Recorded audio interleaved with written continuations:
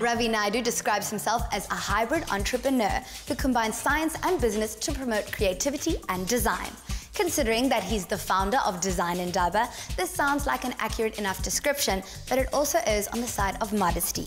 It's true that Ravi is a globetrotter, so when Mela was able to catch him in Cape Town, Mishal jumped at the opportunity to meet him.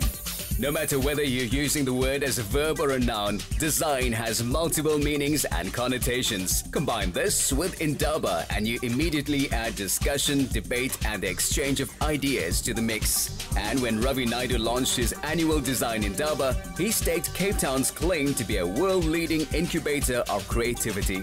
If you were to ask the iconic Steve Jobs to describe design, he'd tell you that it's not just about the way it looks and feels, but more importantly, how it works. Somebody who understands the value of this is entrepreneur Ravi Naidoo, who has literally made it his business to showcase the very best of Africa's creative talent.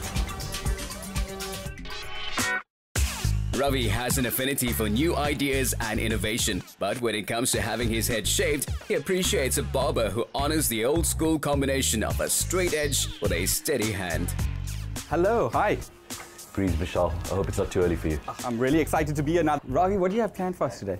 I'm going to show you some of the projects we've hatched, and I'm going to introduce you to some interesting personalities, notwithstanding Abdul here, the best barber in Cape Town. Well, I look forward to the day unfolding, but I don't want to keep Abdul up because I'm not taking responsibility for any cuts. I think it will be very prudent to not distract Abdul. Here we go.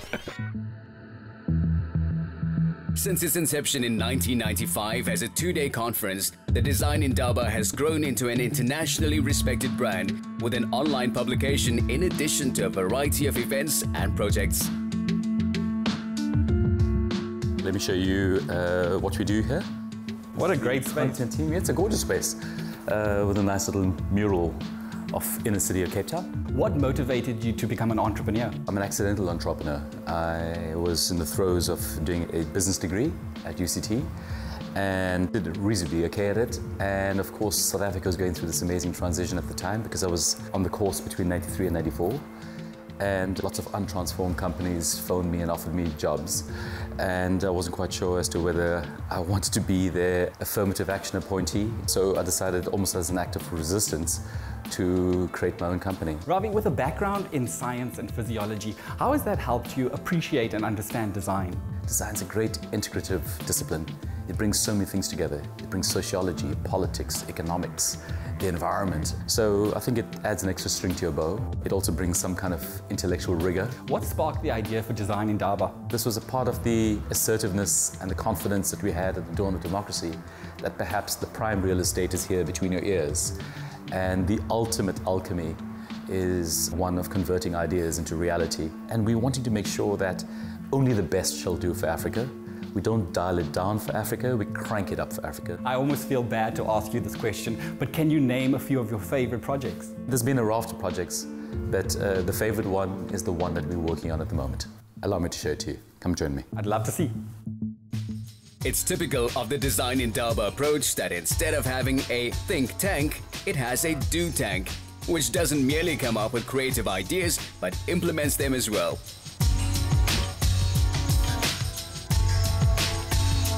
Its most recent project involves a monument with a difference.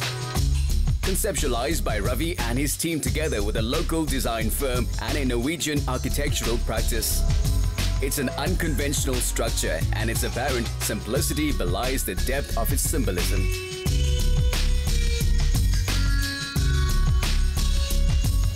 We're standing at the entrance to Cape Town's Company Gardens alongside the most magnificent structure that commemorates Archbishop Desmond Tutu. Ravi, what inspired the structure? A few years ago, the mayor of Cape Town, Patricia de Lille, she approached us and she said, listen, we need to do something to celebrate the life of Archbishop Tutu. And she suggested that we help fund a mural on the side of Civic Centre.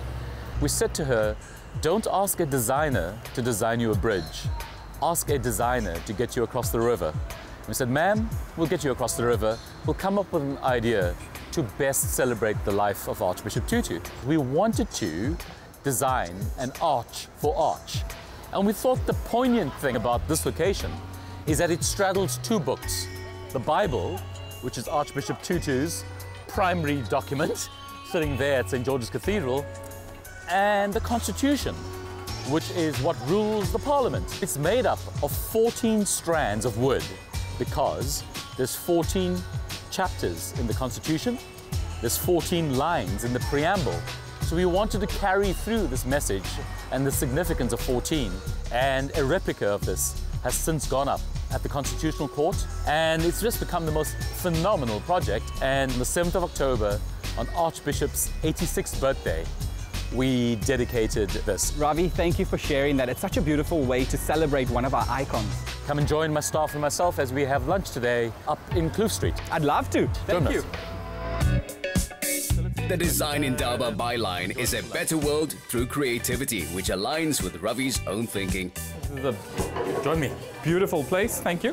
Yeah, it's our neighborhood spot. Ravi, in what way do you believe design can act as a catalyst for change in Africa? Design has moved away from the typical realm of decor and interiors, and it's started to enter the corporate boardroom. So design is really starting to come of age. It's starting to become something that governments are taking seriously, and realizing that almost everything we touch, everything around us, has been designed. What inspires you most about living in South Africa? Whatever you do here has a particular sense of purpose, and that permeates to almost every single project. Whether it's a soccer bid, whether it's a rally across Africa, whether it's a space trip, whether it's Design Indaba. None of these things are just frivolous undertakings. It's about turnover, it's about scale. So much about it is about impact and about purpose. And it's just wonderful to be able to add to the toolkit for South Africa and for Africa, and really making it way more relevant to community and to society. Having achieved so much, is retirement part of the plan? Where to next in the next 5 to 10 years? No, I'm never going to retire. I'm just getting warmed up. I'm probably the fittest I've ever been. And I'm really looking forward to having more manifestations of this Design Indaba energy. As designers, we can do so much more, and sometimes not just about GDP, gross domestic product, it could also be about GDH, gross domestic happiness. We can do something here that could put a smile on people's faces, and that in itself is so super important. All I can say is really thank you so much. I feel like this has been a mini MBA in design. It's been gorgeous hosting you, Mishal. Thank you so much. Having made his mark, Ravi is not that comfortable with calling himself successful. With the world at his feet, he fundamentally believes that his best years are yet to come.